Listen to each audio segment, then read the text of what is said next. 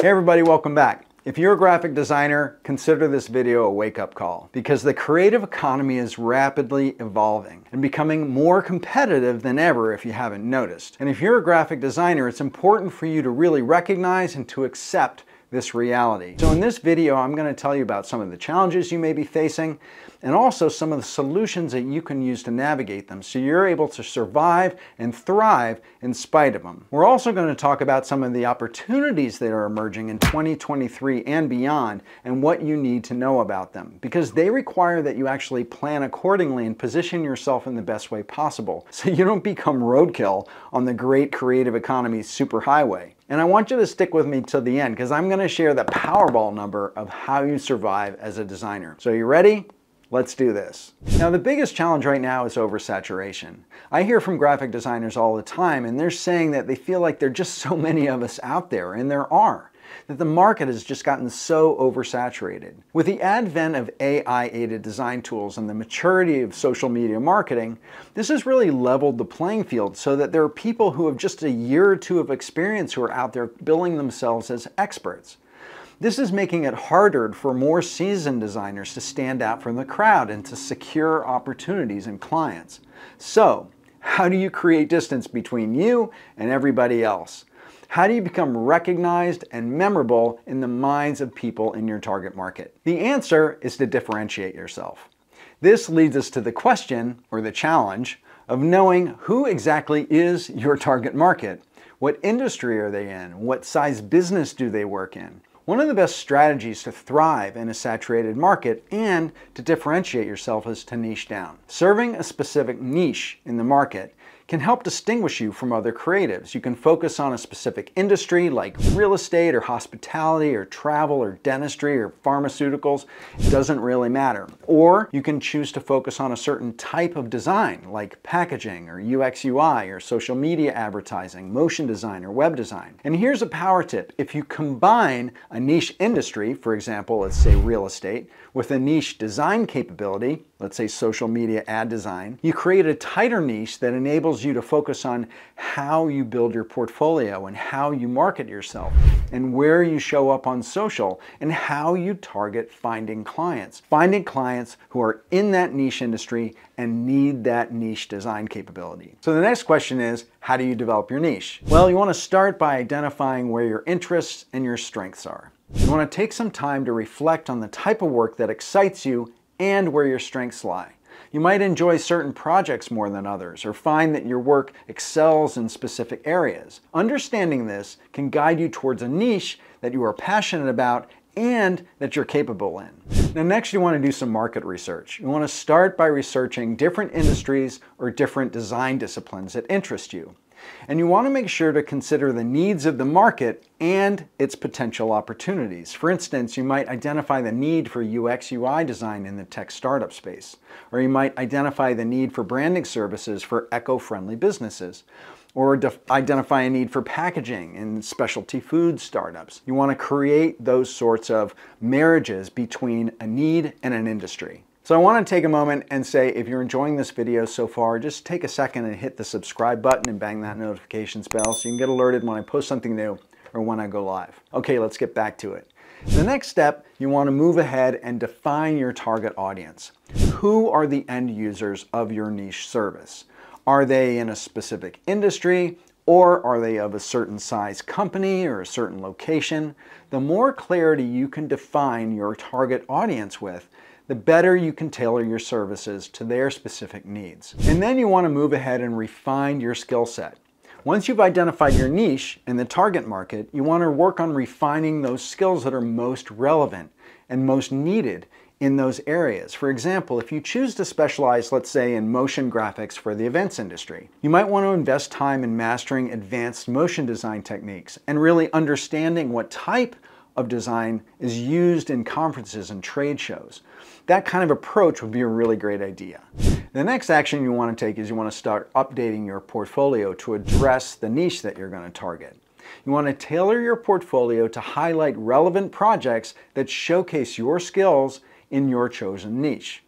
And if you lack projects in those particular areas, you might want to consider developing some spec work or do some self-assigned projects on your own.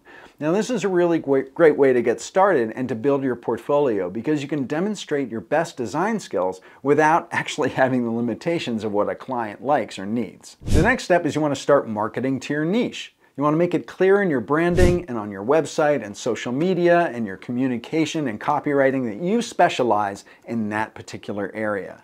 You want to use language that your target audience will identify with and understand.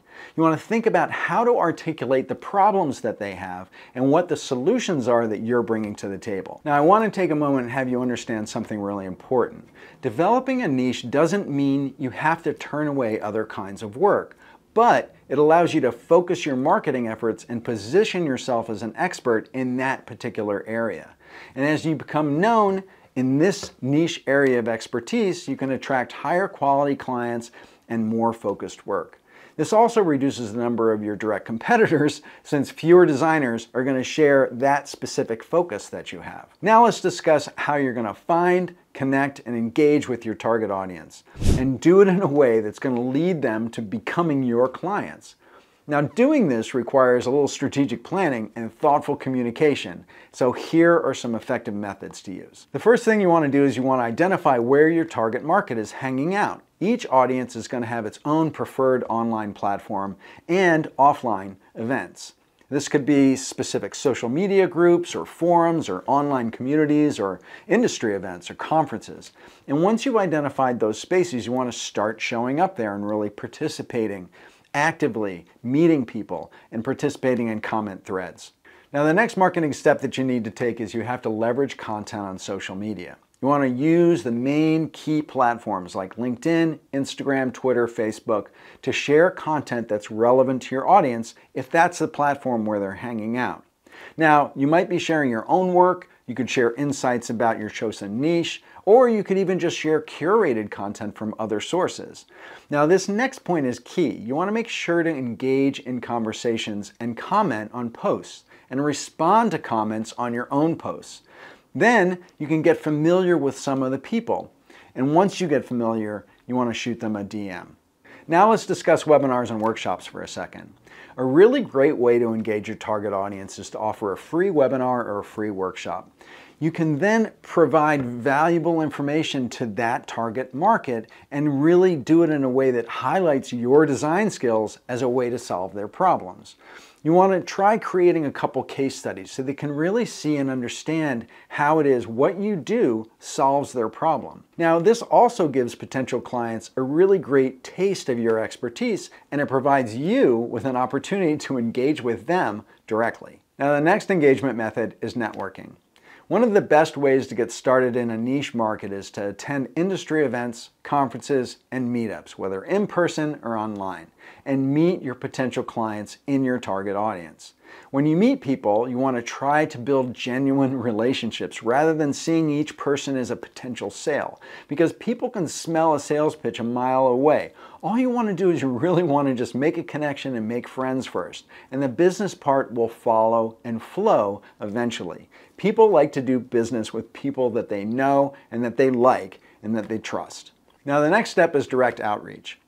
After you meet some people, if there's some individuals or businesses that you'd really like to work with, you want to consider reaching out to them directly. Now, you want to be respectful and personalize your email or your DM messages explaining why you're interested in their work and their business and how your services could really benefit them.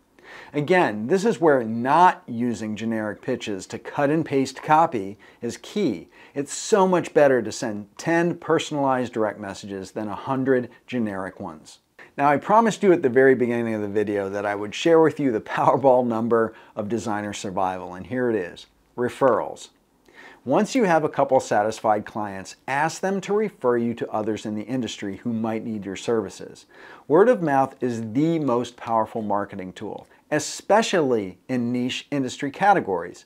Industry niches are really small places. Once you start satisfying clients in an industry, word gets around really fast. And the word of mouth or referrals is one of the most powerful aspects of niching down to a design specialty and an industry. Now remember, The key to all of these strategies is to provide value first. Rather than focusing on selling your services, focus on how you can help your target audience. Whether that's by offering a webinar or sharing a curated article or publishing an industry newsletter or just introducing people to each other at an event. Providing value helps build visibility and trust and establishes a solid reputation for you within your niche, which can and will lead to clients over time. So now, if you need help differentiating yourself in a saturated design market, I want you to reach out to me at philipvandusen.com/one-on-one, because I help people just like you excel in their careers and businesses through career coaching. I specialize in helping mid-career creatives successfully power through career-defining pivot points. And together, we're going to build a step-by-step plan that's going to get you to the next level. So, thanks again for watching, and bye for now.